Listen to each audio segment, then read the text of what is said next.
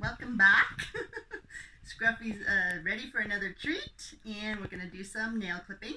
My last session I mentioned cleaning the face. If you find, I forgot to mention, if you find after you cleared out all the crud under his eyes, it's a little bit irritated. Sometimes it happens because it gets so stuck there that no air can get underneath and it remains wet.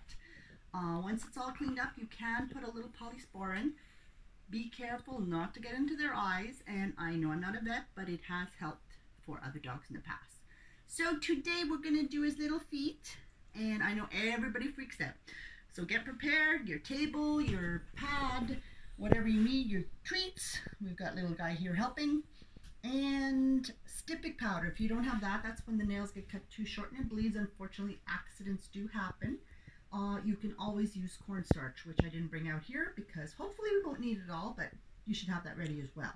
So first thing we want to do is, we'll start with your back feet.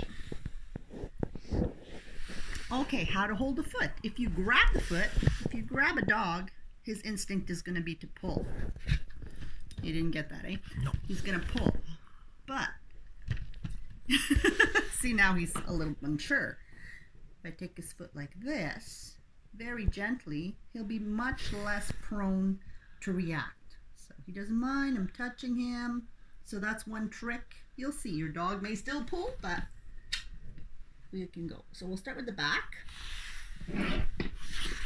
And what I'm doing here is trimming the fur around his feet, around his pads.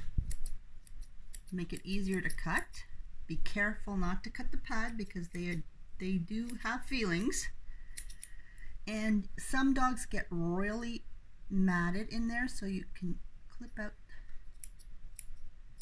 the fur. If you have clippers, that's what I usually use, but most people don't have clippers at home. It's to make sure that if you go for a walk, they don't get all full of, if there's still snow, or now at this time of year, mud, etc. Just able to keep the feet cleaner. So now we've got our nail clippers here. And he's going because he hates this too. You see, I'm not only the groomer's dog. And what we do is trim just the tip, a little bit at a time. And you see it's white there. You can trim a little bit more. And once you start to see the little dot, you know you're getting to the quick. So that's where you'd stop. If you're uncomfortable with this whole process, which most people are, you can always use an emery board and file. A lot of dogs don't mind this. It does the same job. It'll take you a lot longer, but at least you'll be able to get the nails filed down. His are not too long. As you can see, it's a little bit pink because he wears them quite well when he walks. Only things that do get long, this little guy, because they never touch the ground, are the dew claws. So once again, a little bit at a time. There we go. Good boy. And let's see if I've forgotten to tell you anything. Yeah, holding your dog as you saw when I did the back. I held him like, whoops, come on, buddy, like this.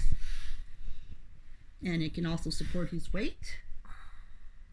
And for the front, you can do the same idea, like this.